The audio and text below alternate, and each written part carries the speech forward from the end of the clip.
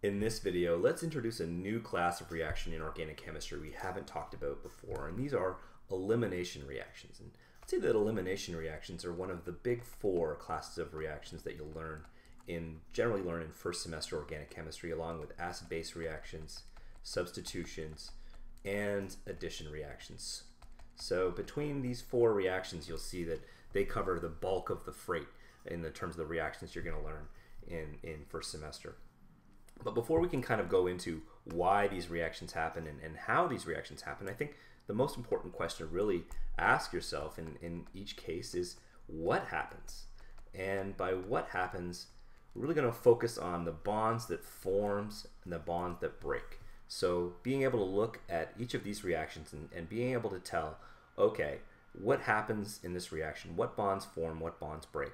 And you're going to see that there's definitely patterns in how these reactions work, and not only patterns for elimination reactions, but patterns for acid-base, substitution, addition reactions, and other reactions that carry through for all these different classes of reactions.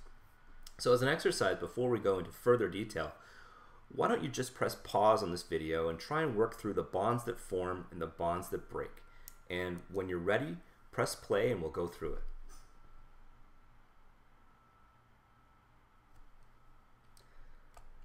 Okay, let's clear up some space here, and then we can go through the bonds that form, the bonds that break in this elimination reaction. So before going into any more detail, it's usually helpful to number the carbons. I find it's usually helpful to number the carbons first of all, and the second thing that's really helpful to do is to draw in the implicit or hidden hydrogens, or you can draw the carbons in too. I've drawn in 2 of those carbons, but the hydrogens really help to keep track of what's happening in a reaction, because it's easy to forget that they're there. So there's 3 hydrogens on carbon 1 and carbon 3, and there's 1 hydrogen on carbon 2. Okay, so now that we've seen this, we can really compare what is different about, say, carbon 1 on the reaction on the left and carbon 1 and the molecule on the right. Sorry, molecule on the left, molecule on the right. Carbon 1 has clearly broken off a hydrogen. We broke a carbon to hydrogen bond here, so that is different. And what else is different about carbon 1 comparing the molecule on the left to the molecule on the right? Well, we've formed a new pi bond, right, between carbon 1 and carbon 2. So that's new. Okay, so that covers carbon 1. Let's look at carbon 2. What's different about carbon 2? Well, carbon 2 has a hydrogen on the left and a hydrogen on the right, so that hasn't changed. But carbon 2 has broken a chlorine. It has a chlorine here, and now it no longer has a chlorine. So we've broken carbon 2 to chlorine. So that seems to cover everything that happens for carbon 2.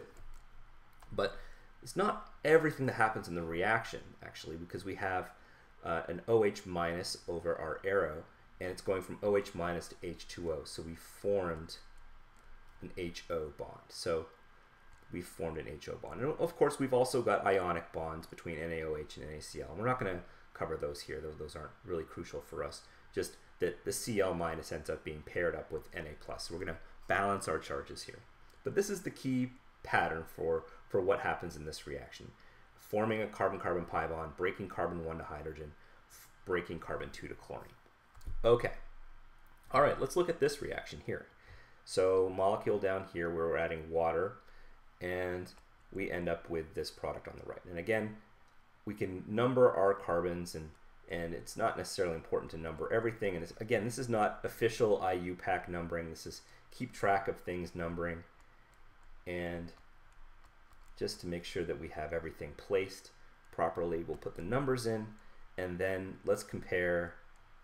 Let's draw in the hidden hydrogens, at least in the cases where things seem like they've changed.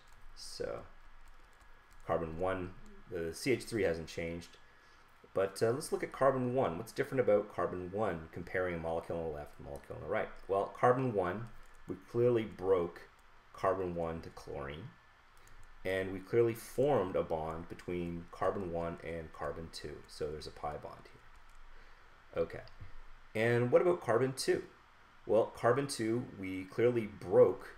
We have 2 hydrogens on carbon 2, and now we have 1. So we clearly broke carbon 2 to hydrogen, so that has broken off. Okay, And again, we've started off with water, and now we have H3O plus. So if you draw that out, it looks like this. H3O plus, and we have a lone pair, and the Cl minus is going to balance that out. So we formed an OH bond as well. So H bond. So if you compare these two reactions, we have this essential pattern here, which is very similar. Notice how we're forming carbon-carbon pi, we're breaking carbon-hydrogen and carbon-chlorine, and I could have had a bromine, or we could have had iodine, or other good leaving groups there. The fact that we're both using chlorine in both these examples is not so important. And we're also forming carbon-carbon pi, we're breaking carbon-chlorine and carbon-hydrogen. So in this reaction, the elimination reaction, we're always going to follow this pattern. So always this pattern. We're always going to form a carbon-carbon pi bond. We're always going to break a carbon, sort of a carbon to leaving group. So we're going to form carbon-carbon pi. We're going to break carbon-hydrogen. And we're always going to break carbon to leaving group. And in this case, it's chlorine, which is our leaving group. So once you can recognize this pattern, you can see that it's actually not going to change things very much in this reaction. For example, in the bottom, if I start adding weird things on to my molecule. So if I added a propyl chain here and maybe like a phenyl group, we're not going to change the patterns of bonds that form and the bonds that break. These stays exactly the same. And this is the nice thing about looking at these patterns and recognizing patterns, is that if you can just focus on the molecules or the atoms that are involved in the reaction, then you can ignore all the rest of the molecule, which isn't a part of that reaction. So that's the key lesson when just looking at the key pattern for the elimination reaction, which we're talking about here. And in future videos, we'll go into more detail on some of the things we've learned about elimination reactions and some of the other sort of secondary patterns of elimination reactions.